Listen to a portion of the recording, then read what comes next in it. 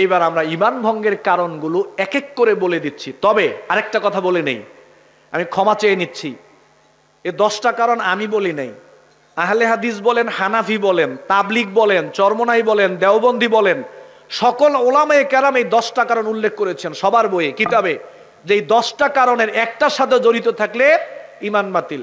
এখন 10টা কারণ যদি আমি বলতে যাই, হয়তো আমির ভাইয়ের বিপক্ষে যেতে পারে, আপনাদের বিপক্ষে যেতে পারে, জামাত ইসলামের বিপক্ষে যেতে পারে, আহলে হাদিসের বিপক্ষে যেতে পারে, আওয়ামী লীগের ভাইদের বিপক্ষে যেতে পারে, বিএনপির ভাইদের বিপক্ষে যেতে পারে।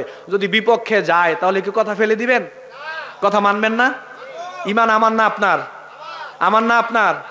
তাহলে কথা রাগ করা যাবে না, কথাগুলো অন্তরে গেঁথে নিয়ে যদি আমরা কোনো কারণের সাথে জড়িত থাকি তাহলে তাওবা করে এখান থেকে ফিরে আসা লাগবে। আল্লাহ যেন তৌফিক দেন, বলেন আমিন। ঈমান ভঙ্গের 1 নম্বর কারণ হলো বিশ্বাসগতভাবে, চিন্তাগতভাবে, দর্শনগতভাবে, চেতনাগতভাবে, আদর্শগতভাবে যদি কেউ শিরকের মধ্যে জড়িয়ে যায় তখন ওই মানুষটার আর ঈমান থাকে না। বিশ্বাসগতভাবে, চিন্তাগতভাবে, আকীদাগতভাবে, আদর্শগতভাবে যদি আমরা কেউ শিরকের মধ্যে জড়িয়ে যাই তখন আর আমাদের ঈমান থাকে না। শিরক করলে কিভাবে ঈমান চলে যায়? আমি যদি এখন শিরকের বর্ণনা দেই, নিশ্চিত এখান থেকে বহু মানুষ আছেন উঠে চলে যাবেন, আমাকে আর পছন্দ করবেন না। আমি বুঝতেছি এতক্ষণ পর্যন্ত ভালোবাসতেছেন, কিন্তু শিরকের বর্ণনা যদি এক এক করে দেই তাহলে হয়তো আর আলোচনা পছন্দ নাও করতে পারেন। করবেন ইনশাআল্লাহ? কবর পূজায় যারা বিশ্বাস করে ওদের ঈমান চলে যায়, মাজার পূজায় যারা বিশ্বাস করে ওদের ঈমান চলে যায়, দরবার পূজায় যারা বিশ্বাস করে ওদের ঈমান চলে যায়, অষ্টধাতুর আংটি পূজায় যারা বিশ্বাস করে, লাল সুতার পূজায় যারা বিশ্বাস করে, হলুদ সুতার পূজায় যারা বিশ্বাস করে, ধর্ম নিরপেক্ষ মতবাদে যারা বিশ্বাস করে, এই একটা মানুষেরও ঈমান থাকে না, সবগুলোর ঈমান চলে যায়। শিরক নিয়ে আমাদের প্রচুর পরিমাণ পড়াশোনা করা দরকার। আসমানের নিচে জমিনের উপরে ঈমানের চাইতে, শিরকের চাইতে ঈমানের বড় কোনো শত্রু আর নাই। ঈমানের বড় শত্রু শিরকের চাইতে বড় আর কোনো শত্রু নেই। শিরকের উপরে বিস্তারিত পড়াশোনা করা লাগবে, কারণ শিরক করলাম মানেই হলো আমার ঈমান চলে গেল। শিরক করলে ঈমানটা কিভাবে চলে যায় খেয়াল করেন। এই যে আমাদের সামিয়ানার নিচে এখন আলো জ্বলছে, এই সামিয়ানার নিচে এখন আলো আছে, আমরা যদি লাইটগুলোর সুইচকে অফ করে দেই তাহলে আলো থাকবে না, অন্ধকার চলে আসবে। অন্ধকার চলে আসবে, আসতে দেরি হবে না, সাথে সাথে আসবে। আবার যদি লাইটগুলোর সুইচকে অন করে দেই তাহলে অন্ধকার থাকবে না, আলো চলে আসবে। পবিত্র কোরআনুল কারীমে আল্লাহ ঈমানকে আলো বলেছেন, শিরককে অন্ধকার বলেছেন। আলো এবং অন্ধকার কখনো একসাথে অবস্থান করে না, আলো এবং অন্ধকার একসাথে কখনোই থাকে না। যেখানে আলো চলে আসে সেখান থেকে অন্ধকারে বিদায় নেয়, আবার যখন অন্ধকারে প্রবেশ করে সেখান থেকে আলো বিদায় নেয়। আমার অন্তরে যখন শিরক নামক আলো অন্ধকারটা ছিল, আমার অন্তরে যখন শিরক নামক অন্ধকারটা ছিল, আমি যখন ঈমান আনয়ন করলাম, অন্তরে যখন ঈমান নামক আলোটার জায়গা দিলাম, আমার অন্তরে ঈমান নামক আলোটা প্রবেশ করতে দেরি হলো, আমার অন্তর থেকে শিরক নামক অন্ধকারে যেতে দেরি হয় নাই। এখন আমার অন্তরে ঈমান আছে, সবার অন্তরে ঈমান আছে, আমার দুনিয়ার সব কিছু ঠিক আছে। ঠিক এই মুহূর্তে যদি আমরা আমাদের অন্তরের মধ্যে একটা শিরকি চিন্তা ভাবনা ঢুকিয়ে দেই, শিরকি আকীদাকে অন্তরের মধ্যে এখন ঢুকিয়ে দেই, আমার বন্ধুরা দুনিয়ার সব কিছু ঠিক থাকবে, সেকেন্ডের মধ্যে আমার ঈমানটা চলে যাবে। আলো এবং অন্ধকার যেমন একসাথে অবস্থান করে না, ঈমান এবং শিরক কখনো একসাথে অবস্থান করে না। যেই অন্তরে ঈমান থাকবে সেখানে শিরক থাকতে পারবে না, আর যেই অন্তরে শিরক প্রবেশ করে ওই অন্তরে আর ঈমান থাকে না। তাহলে ঈমান ভঙ্গের 1 নম্বর কারণ হলো আল্লাহর সাথে কি করা? আরো জোরে, আল্লাহর সাথে কি করা? শিরক করা। 2 নম্বর, ইসলামের বিধি বিধানের ব্যাপারে যদি কারো আপত্তি থাকে, কেউ যদি ইসলামের ন্যূনতম কোনো একটা বিষয়কেও ঘৃণা করে, তখন ওই মানুষের আর ঈমান থাকে না। ইসলামের ছোট বিধান হোক বড় বিধান হোক, ন্যূনতম কোন একটা বিষয়ের ব্যাপারেও যদি কারো আপত্তি থাকে, কেউ ঘৃণা করে, তাহলে ওই মানুষের আর ঈমান ঠিক থাকে। ছেলেটা ঢাকা ইউনিভার্সিটিতে পড়ে, ছেলেটা ঢাকা ইউনিভার্সিটিতে পড়ে, ঈদের ছুটিতে যখন বাড়ি থেকে চলে গেল, তখন দাড়ি ছিল না, নামাজ পড়ে নাই, টাকনুর নিচে কাপড় ছিল। এই ছেলেটা 6 মাস পরে বাড়িতে আসলো, লম্বা দাড়ি নিয়ে আসতো, টাকনুর উপরে প্যান্ট পরে, 5 ওয়াক্ত সালাত পড়ে, কোরআন তেলাওয়াত করে, ইসলামী বই পড়ে, তারপরে তাহাজ্জুদ পড়ে, ইসলামী চিন্তা ভাবনা করে, মানুষকে দাওয়াত দেয়। এবার যখন বাড়িতে আসছে, এখন তো বাবার আর ভালো লাগে না, দাদার ভালো লাগে না, চাচার ভালো লাগে না, কারণ দাদারও দাড়ি নেই, দাদাও নামাজ পড়ে না, বাবারও দাড়ি নেই, বাবাও নামাজ পড়ে না, চাচারও দাড়ি নেই, চাচাও নামাজ পড়ে না।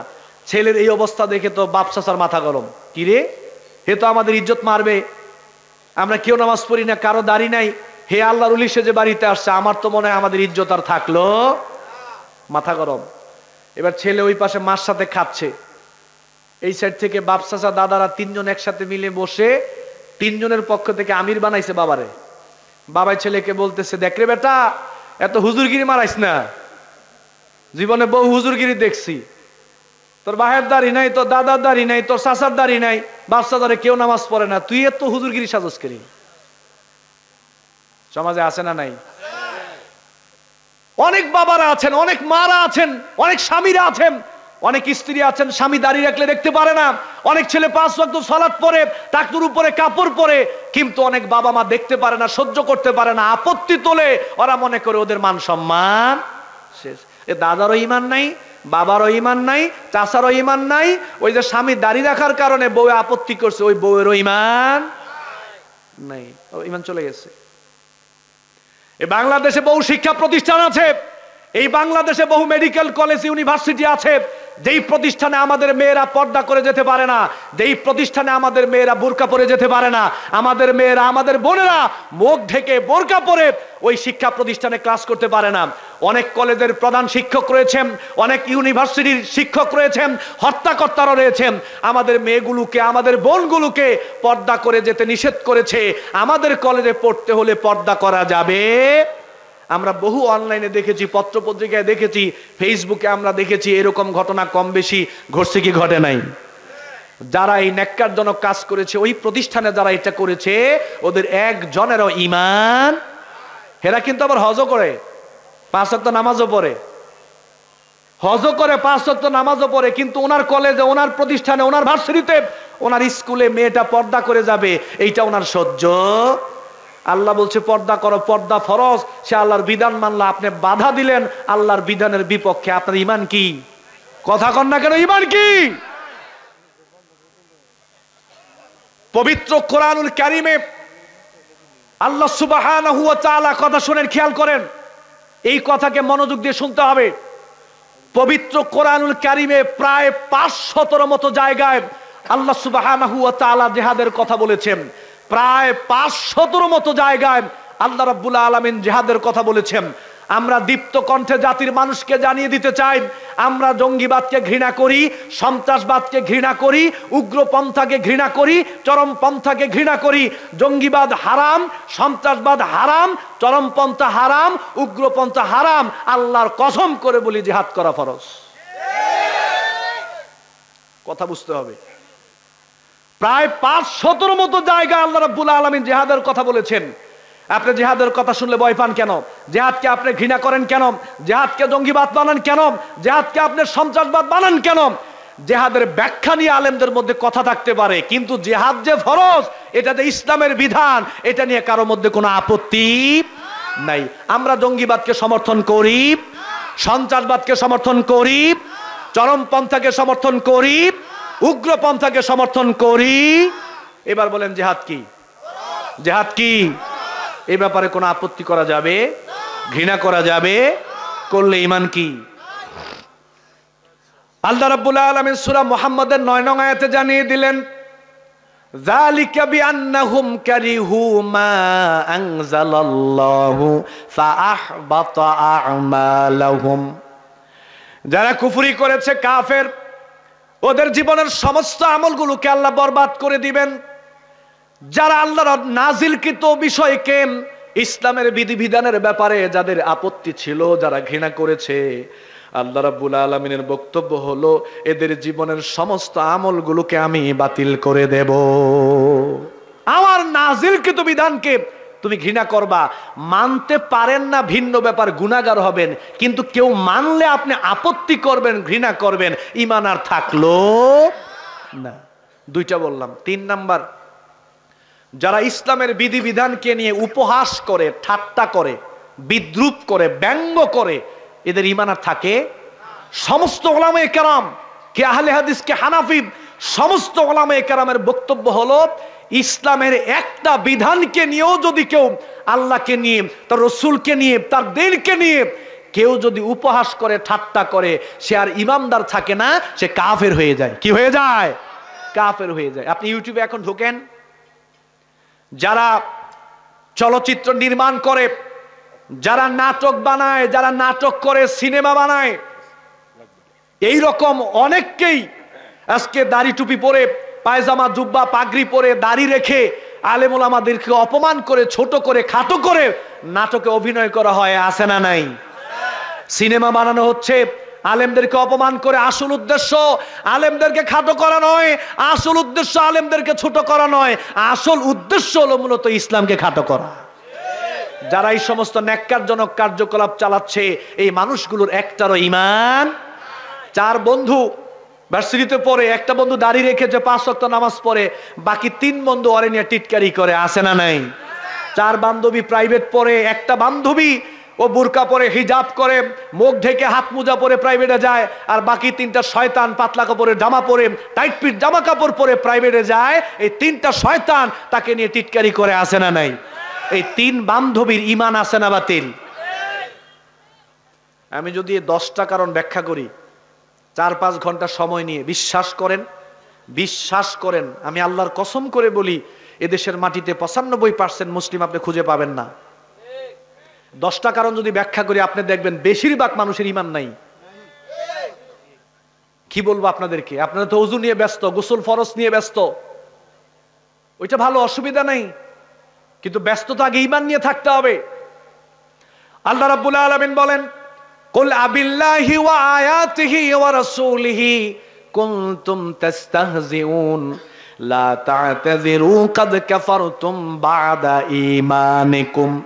আল্লাহ রাব্বুল আলামিন বললেন যে, বলো, তোমরা যারা আল্লাহকে নিয়ে ঠাট্টা করেছিলা, উপহাস করেছিলাম, তার রাসূলকে নিয়ে, তার দ্বীনকে নিয়ে, তার কিতাবকে নিয়ে তোমরা যারা ঠাট্টা করেছিলা, বিদ্রূপ করেছিলা, ব্যঙ্গ করেছিলা, পরকালীন জীবনে তোমাদের কাছ থেকে কোনো ওজর গ্রহণ করা হবে না, বরং তোমরা আমি আল্লাহকে নিয়ে, আমার দ্বীনকে নিয়ে ঠাট্টা করার কারণে তোমরা কাফের হয়ে গেছো। তোমরা কাফের হয়ে গেছো, তোমাদের ঈমান আর নাই। অতএব আজকে কোনো ওজর গ্রহণ করা হবে না। যাও, তোমরা কোথায় চলে যাও? জাহান্নামে চলে যাও। 3টা বললাম। 4 নাম্বার, এটা কি বলবো? মানবেন তো ইনশাআল্লাহ?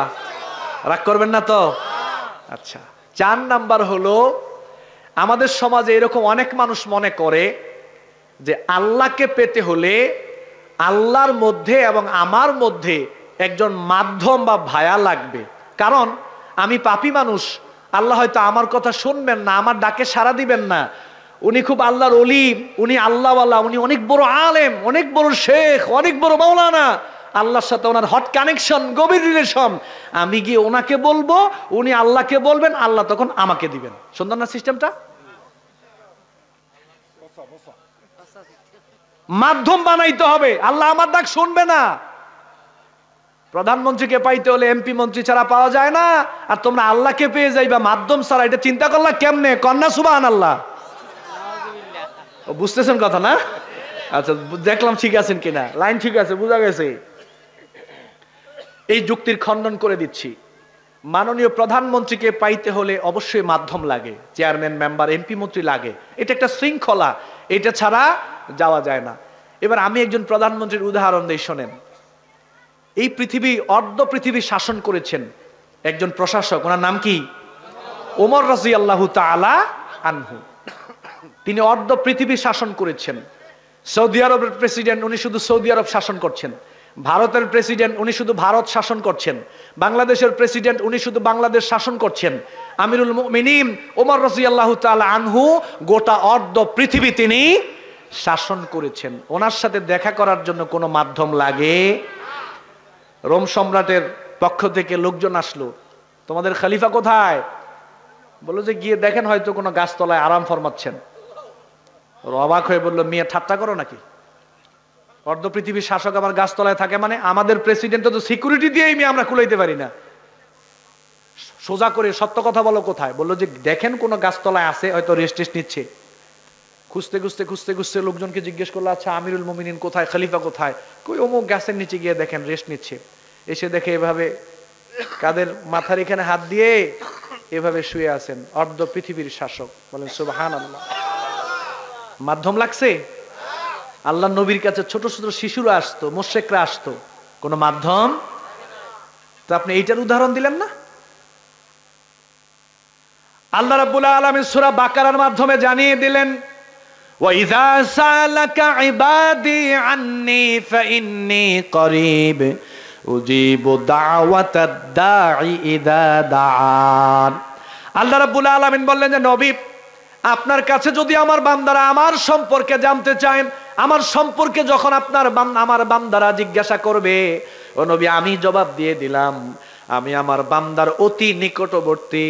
আমার বান্দা আমার কাছে যা চাইবে, আমাকে যখনই ডাক দেবে, আমি আল্লাহ তখনই আমার বান্দার ডাকে সাড়া দেব। কার কথা? কার কথা? আল্লাহ রাব্বুল আলামিন তো বলতে পারতেন, ও নবী আমার সাথে আপনার হট কানেকশন, আমার সাথে আপনার গভীর রিলেশন, আমার বান্দার যদি কোনো কিছু প্রয়োজন হয় তারা যেন আপনি নবীর কাছে বলে, আপনি নবী তাদের পক্ষ থেকে আমি আল্লাহর কাছে বইলেন, তখন আমি আল্লাহ আমার বান্দাকে দেব। এরকমটা বলছেন? নবীকে বলছেন, ও নবী আমার বান্দারা যদি আমার সম্পর্কে জানতে চায়, আমি আল্লাহ জবাব দিয়ে দিলাম, নবী আমার বান্দাদেরকে বলবেন আমি আল্লাহ জানিয়ে দিলাম, আমি আমার বান্দার অতি নিকটবর্তী। বান্দার ডাক দিতে দেরি হবে, সাড়া দিতে দেরি। প্রত্যেকটা মানুষের ঘাড়ের স্মারক তার ঘাড়ের যতটা নিকটবর্তী, আল্লাহ তার চাইতে আরো বেশি নিকটবর্তী। তুমি ডাক দিতে দেরি হবে, সাড়া দিতে দেরি হবে না। হ্যাঁ, তার মানে আলেমদের কাছে যাইবেন না? যাইবেন, গিয়ে দোয়া চাইবেন, এটা অসুবিধা নাই। হুজুর একটু দোয়া করবেন, পীর সাহেব একটু দোয়া করেন, ছেলে হয় না, মেয়ে হয় না, আমি গরিব অসহায়, রিজিকে বরকত হয় না, সামনে নির্বাচন যাতে আমি জিততে পারি, হুজুর একটু দোয়া করেন। কিন্তু একেবারে নির্ভরশীল হয়ে যায়েন না যে একেবারে আপনার উপর দিয়া গেলাম, যেমনে পারেন আল্লাহর কাছে উদ্ধার করে দিয়েন। 1450 বছর পূর্বের মুশরিক যারা ছিল, কথাটা খেয়াল করেন, 1450 বছর পূর্বের মুশরিক যারা ছিল, তাদেরকে যখন জিজ্ঞাসা করা হতো তোমরা কেন মূর্তি পূজা করো, কেন দেব দেবীর পূজা করো, কেন ধর্মগুরুদের পূজা করো, তোমরা কি আল্লাহকে মানো না? তোমরা কি আল্লাহকে মানো না? ওয়ালা ইন সালতাহুম মান খালাকাহুম, কিরে মুশরিকরা তোদেরকে কে বানাইছে? মুশরিকরা জবাব দিত, আমাদেরকে বানাইছে কে? ওয়ালা ইন সালতাহুম মান খালাকাস সামাওয়াতি ওয়াল আরদ, মুশরিকরা আসমান জমিন কে বানাইছে? ওরাই জবাব দিয়েছে আসমান জমিন বানাইছে। ওয়ালা ইন সালতাহুম মান খালাকাস সামাওয়াতি ওয়াল আরদ ওয়া সাখখারাশ শামসা ওয়াল কামার, মুশরিকরা আসমান জমিন চন্দ্র সূর্য, এই আসমান থেকে বৃষ্টি বর্ষণের মাধ্যমে মৃত জমিকে জীবিত করে ফসল উৎপাদন করেন কে? মুশরিকরা জবাব দিয়েছে এই কাজগুলো করেন। কুল মাইয়ারযুকুকুম মিনাস সামাই ওয়াল আরদি আম্মাই ইয়ামলিকুস সামআ ওয়াল আবসার। নবী ওদেরকে জিজ্ঞেস করেন তো, কাফেরদেরকে, নবী মুশরিকদেরকে জিজ্ঞেস করেন, আসমান থেকে বৃষ্টি বর্ষণের মাধ্যমে মৃত জমিকে জীবিত করে কে ফসল উৎপাদন করেন? তোমাদের দৃষ্টিশক্তির মালিককে, কর্ণশক্তির মালিককে? মুশরিকদের কিন্তু জিজ্ঞেস করেন। তাদেরকে জিজ্ঞেস করার পরে তারা জবাব দিল, ফাসায়াকুলুনাল্লাহ, এই সকল কিছু করেন আল্লাহ। তো মুশরিকরা আল্লাহকে বিশ্বাস করত কি করত না? একটু আওয়াজ দিয়ে বলেন, করত কি করত না? তাহলে তারা কাফের কেন? তারা মুশরিক কেন? ওরা তো আল্লাহকে বিশ্বাস করত, স্বীকৃতি দিত যে আল্লাহ আছে। এই জবাবটা আল্লাহ রাব্বুল আলামিন সূরা জুমারের 3 নং আয়াতে দিলেন। আল্লাহ রাব্বুল আলামিন বলেন, ওয়াল্লাযীনা ইত্তাখাযু মিন দুনিহি আউলিয়া মা না'বুদুহুম ইল্লা লিয়ুকাররিবুনা ইলাল্লাহি যুলফা। আল্লাহ রাব্বুল আলামিন জানিয়ে দিলেন তারা আল্লাহকে বাদ দিয়ে তাদের দেবদেবীকে, তাদের ধর্মগুরুগুলোকে তারা অভিভাবক বানাইলো। তাদের বক্তব্য হলো আল্লাহকে তো আমরা অবশ্যই স্বীকার করি, তবে আল্লাহকে পাওয়ার জন্য কিছু মাধ্যমের দরকার আছে না নাই? ওদের ভাষায় এই মূর্তিগুলোর পূজা, দেবদেবীর পূজা, এই ধর্মগুরুদের পূজা আমরা এ কারণে করি, এই দেবদেবী, এই ধর্মগুরু, এই মূর্তিগুলো তারা আমাদেরকে আল্লাহর নিকটবর্তী করে দিবে, এই জন্য মূলত মূর্তি পূজা করি। বলেন সুবহানাল্লাহ। নাউযু বিল্লাহি মিন যালিক। দেখেন তারা কিন্তু আল্লাহকে স্বীকার করতো, শুধু আল্লাহকে পাওয়ার জন্য শিরিক করতো, যেটা বর্তমান সময় আমাদের মুসলমানদের মধ্যে ঢুকে গেছে। আল্লাহকে বিশ্বাস করি, কিন্তু আল্লাহকে পাইতে হলে নাকি কোনো মাধ্যম ধরা লাগবে। নাউযু বিল্লাহি মিন যালিক। আলেম ওলামাদের কাছে যান, অসুবিধা নাই, সে আপনাকে সুপারিশ করবে, ও আপনাকে আল্লাহর নিকটবর্তী বানিয়ে দিবে, আপনার উপকার করবে, আপনার দোয়া গ্রহণ করবে, ওর উপরে নির্ভরশীল হয়ে যাবেন আপনি, আপনি মাধ্যম বানাইবেন। ঈমান আছে না নাই? আরো জোরে আছে না নাই? 5 নাম্বার, জাদু টোনায় যারা বিশ্বাস করে ওদের ঈমান বাতিল। কেমন জাদু টোনা? একটা যুবক ছেলে একটা মেয়েকে ভালোবাসে, কিন্তু মেয়েটা তাকে ভালোবাসে না। ও এক পীর সাহেবের কাছে গিয়ে কয়, হুজুর একটা মেয়েকে অনেক ভালোবাসি, কিন্তু মেয়েটা আমাকে পছন্দ করে না, এমন একটা তাবিজ মাইরা দেন, এমন ভাবে একটা জাদু কইরা দেন, মেয়ে তো ভালোবাসবে বাসবে, মেয়ে 14 গোষ্ঠী যেন আমাকে পছন্দ করে, একটা তাবিজ মাইরা দেন, টাকা যা লাগে আমি দিব। যুবক ভাইরা এরকম হয় না? আছে না এরকম? ঈমান আছে না নাই? এক শাশুড়ি পীর সাহেবের কাছে গিয়ে বলে, দাজ্জাল মার্কা একটা বউ বিয়ে করাইছিলাম, ঘরের মধ্যে আসার পরে হে তো ঘরে তছনছ করে এখন আমার ছেলেকে দখল করে আমাদের সবাইকে বের করে দিছে, এখন তো আমার ছেলে আর আমাদেরকে দেখতে পারে না। হুজুর এমন একটা তাবিজ করেন, এমন গিরা দিবেন, এমন ভাবে জাদুটা করবেন যাতে করে আমার ফোলা তার বউ এবং তার শ্বশুর বাড়ির কাউকে যেন দেখতেই না পারে। যেই সমস্ত শাশুড়িরা এই সমস্ত চিন্তা নিয়ে কবিরাজের কাছে, হুজুরের কাছে, পীর সাহেবের কাছে জাদু টোনার জন্য যান, ঈমান আছে না নাই? যে জাদু করে তারও ঈমান নাই, যারা বিশ্বাস করে যায় তাদেরও ঈমান। আজকে 5টাই থাকুক, আর 5টা বলার দরকার নাই, কারণ বাকি 5টা বলতে গেলে হয়তো আবার ঝামেলা হইতে পারে। বলতাম? আচ্ছা, আল্লাহ বলছেন ওয়ালাকাদ আলিমু লামান ইশতারাহু মা লাহু ফিল আখিরাতি মিন খালাকিন। আল্লাহ বলছে যারা জাদুটোনায় বিশ্বাস করে পরকালীন জীবনে জাহান্নাম ছাড়া আর কিছুই। 5টা গেল। মুশরিকদেরকে যারা কাফের মনে না করে ওর ঈমান বাতিল। যারা মূর্তি পূজা করে, দেব দেবীর পূজা করে, যারা অন্য ধর্মের অনুসারী, ওরা মুশরিক, ওদের অন্তরে কুফরি আছে, ওদের অন্তরে শিরিক আছে। যারা মুশরিক আল্লাহর ভাষায় ওরা কাফের, আল্লাহর ভাষায় ওরা কি? এখন আমার আপনার মুশরিকের সাথে খুব প্রেম ভালোবাসা, খুব বন্ধুত্ব, খুব জমছে ভালো, এখন আমি আর আপনি মুশরিককে কাফের মানতে রাজি না, আমার ঈমান আছে না নাই? আল্লাহ বলতেছে ও কাফের, আমি মানতে রাজি না বন্ধুত্বের কারণে। আল্লাহ বলছে তোর ঈমান কি? আমি বলতেছি ও কাফের, তুই মানবি না কেন? তোর কিসের আবার আপত্তি? মুশরিকদেরকে যদি কেউ কাফের মনে না করে, ও নিজে কাফের, ও নিজে কি? সবার ফতোয়া এটা। আল্লাহ বলছেন ইয়া আইয়ুহাল্লাযিনা আমানু ইন্নামাল মুশরিকুনা নাজাসুন। আল্লাহ বলছে ঈমানদাররা শোনো, যারা মুশরিক ওরা অপবিত্র, ওরা কাফের, ওদের অন্তরে কুফরি আছে, ওদের অন্তরে শিরিক আছে, সুতরাং তারা ঈমানদার হতে পারে। এতে মুশরিকদেরকে কাফের মনে করতে হবে, কাফের মনে না করলে আমরা কি? কাফের। মুসলিমদের বিরুদ্ধে যদি কেউ কোনো কাফের বেঈমানদেরকে সহযোগিতা করে, তখন তার ঈমান আর থাকে। মুসলিম কোন ব্যক্তি, মুসলিম কোন পরিবার, মুসলিম কোন সমাজ, মুসলিম কোন সংগঠন, মুসলিম কোন রাষ্ট্রের বিপক্ষে গিয়ে যদি কেউ কাফের বেঈমানদেরকে বন্ধু বানায়, কাফের বেঈমানদেরকে অভিভাবক বানায়, কাফের বেঈমানদেরকে সাহায্য সহযোগিতা করে, সমস্ত আলেম একমত ওর ঈমান আর থাকে না। আজকে মুসলমান মুসলমান বন্ধুত্ব করার চাইতে মুসলমান এবং কাফেররা বন্ধুত্ব করতে একটু মজা বেশি লাগে। আহলে হাদিসে হানাফি, একজন আরেকজনকে দেখতেই পারি না, অথচ আমি আহলে হাদিস, আমি হানাফি, আমি ইসলামের বন্ধু, আমার ভিতরে কোনো ইসলামের দুশ্মনী নেই, কিন্তু যেই লোকটা চিন্তার দিক থেকে ইসলামের দুশ্মন, ওরে বানাইছি আমরা বন্ধু, আর আমরা যারা ইসলামের বন্ধু আমরা শত্রু। সুবহানাল্লাহ কোন মিয়া জোরে। দুইজন আলেম একসাথে বসতে পারে না, আমার মনে হয় দুইজন হুজুরকে, একজন আহলে হাদিস একজন হানাফি অথবা অন্য ব্লকের দুইজন হুজুরকে যদি বাসের মধ্যে বলে হুজুর আপনারা এক সিটে বসেন, আমার মনে হয় জীবন চলে যাবে, এক সিটে বসবে না। শত্রুতা এখন এত প্রকট আকার ধারণ করেছে আমাদের। আল্লাহ রাব্বুল আলামিন বলেন, ইয়া আইয়ুহাল্লাযীনা আমানু লা তাত্তাখিযুল কাফিরিনা আউলিয়া মিন দুনিল মুমিনিন। আল্লাহ রাব্বুল আলামিন বলেন, ইমানদাররা শোনো, তোমরা ইমানদারদেরকে বাদ দিন, তোমরা মুমিনদেরকে বাদ দিন, কাফেরদেরকে বন্ধু বানাইবা না, কাফেরদেরকে অভিভাবক বানাইবা না। যারা কাফের বেঈমান ওদেরকে ইমানদারদের বিপক্ষে গিয়ে সহযোগিতা করবা। ওয়া মাইয়াতাওয়াল্লাহু মিনকুম ফাইন্নাহু মিনহুম। যারা মুমিনদেরকে বাদ দিয়ে কাফেরদেরকে বন্ধু বানায়, কাফের বেঈমানদেরকে মুমিনদের বিরুদ্ধে সহযোগিতা করে, আল্লাহ বলছে ও আর মুমিন থাকে না, ও কাফের হয়ে যায়। সাতটা। যারা কোরআন দিয়ে বিচার ফয়সালা করতে চায় না, ওদের ঈমান বাতিল।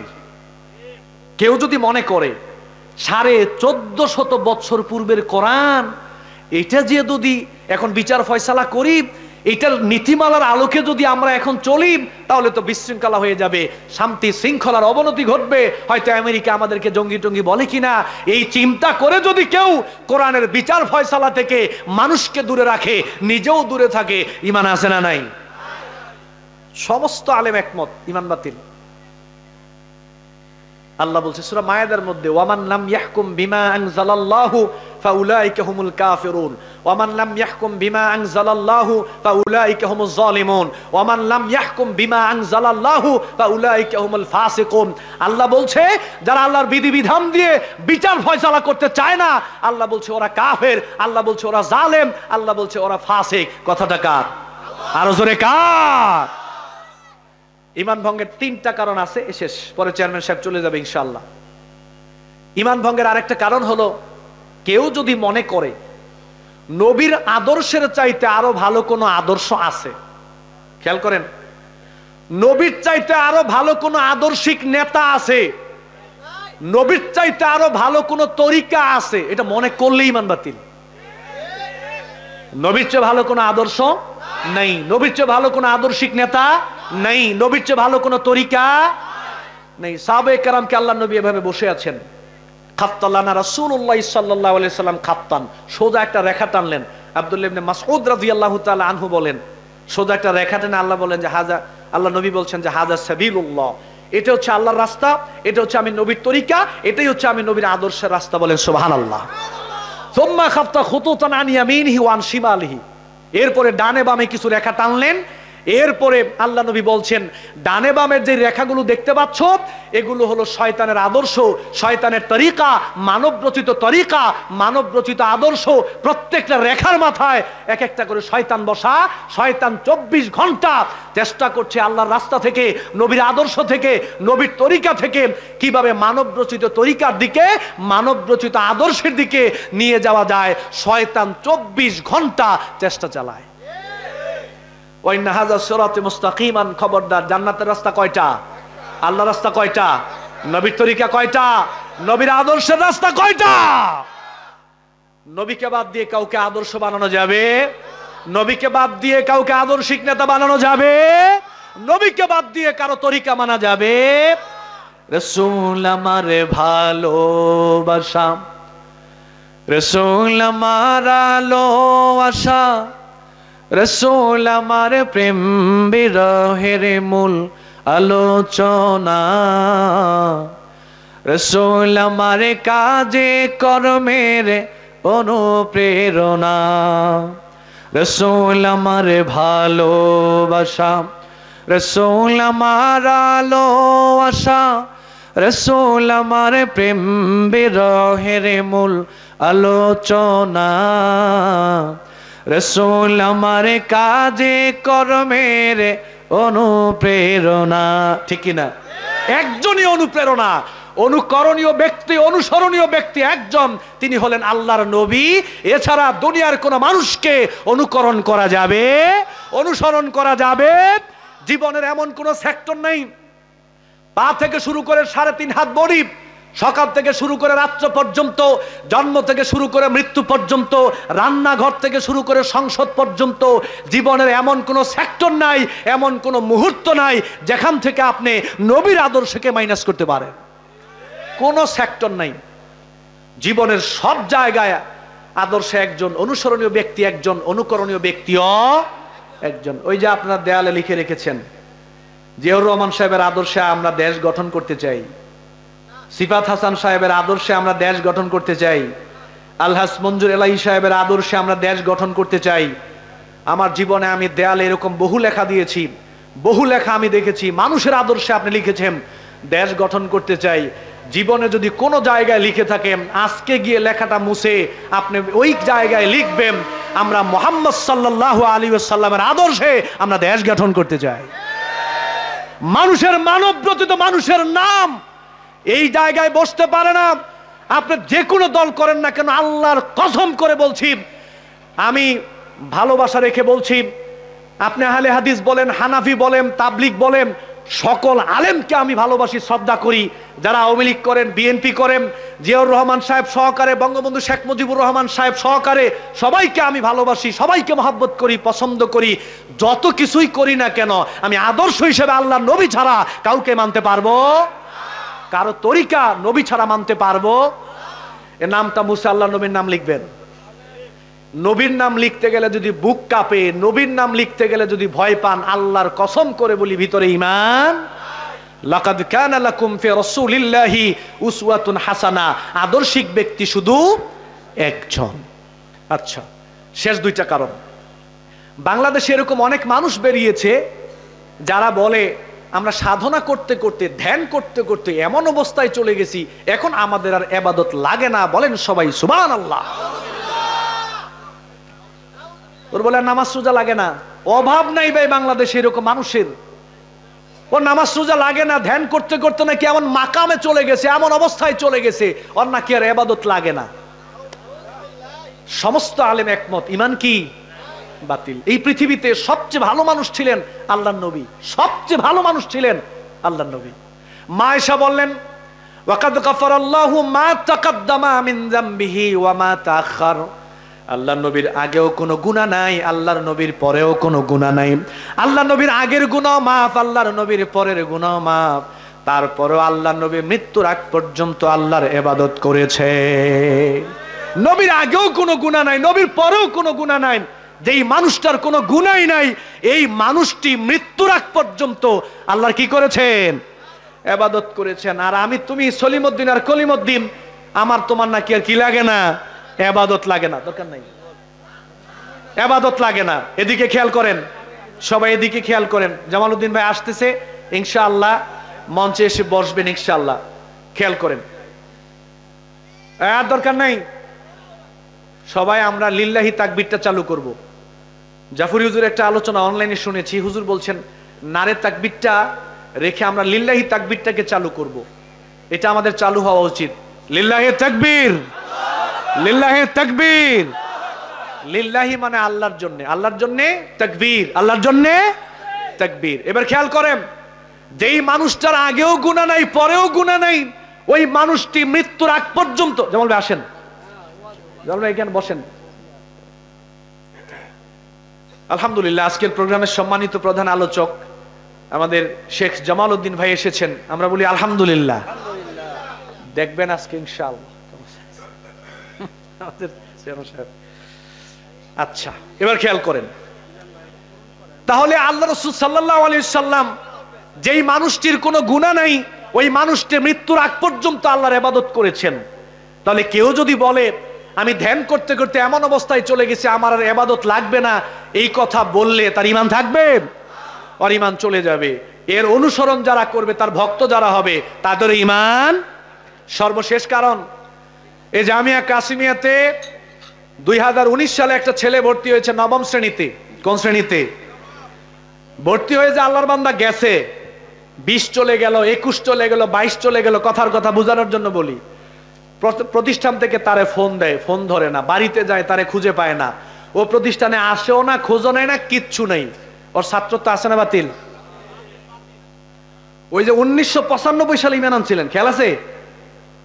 1995 সালে ঈমান আনছিলাম, এরপরে নামাজ রোজার খবর নাই, ইবাদতের খবর নাই, হালাল হারামের খবর নাই, পর্দার খবর নাই, ভালো কাজের খবর নাই, ইসলামের খবর নাই, মানিও না, বুঝিও না, জানিও না, মন যেমনে চায় সেভাবেই চলি। ওর যেমন ছাত্র তো বাতিল, আপনার তেমন ঈমান। ঈমান ভঙ্গের মোট 11টা কারণ বললাম, 10টার সাথে আরেকটা অ্যাড ছিল।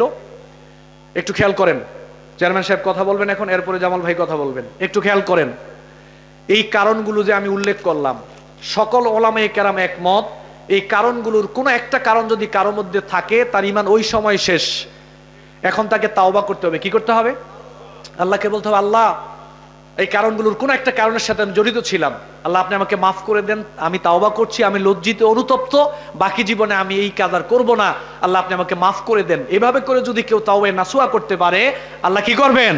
মাফ করে দিবেন। নতুন করে ঈমান আনয়ন করে আবার দিনকে মানা শুরু করবেন। এখন যদি কেউ মনে করেন ঈমান ভঙ্গ হয়েছে, অসুবিধা নেই, আমল দিয়ে জান্নাতে চলে যাব, জি না। নরসিংদীতে একটা কথা আছে না, আমও গেল আমও গেল। ঈমানটা হচ্ছে আম, আমটা হচ্ছে ঈমান, সালাটা হচ্ছে আমল। আম নামক ঈমানটা যদি চলে যায়, আমল নামক সালাটাও। অতএব আসুন, এই কারণগুলো থেকে আমাদের দূরে থাকতে হবে, আল্লাহর কাছে তাওবা করতে হবে।